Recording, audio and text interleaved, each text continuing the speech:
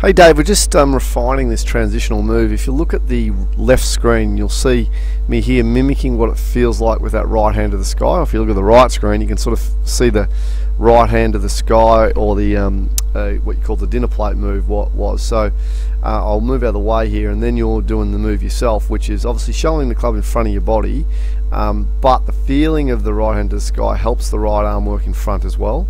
So when we did that in a swing, we went up to the top, right, then did the shallow move, which means that your elbow, and I will put a little line on this, there's your elbow going down towards the pill, right?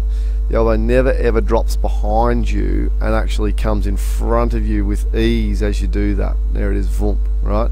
So I think the wrists play a bit of a role in this, as well as the arms and the steering wheel move that you've been doing. I think the wrists need to feel like, especially the right one, that it faces the sky so that the elbow can start to play its role in this process. Really good.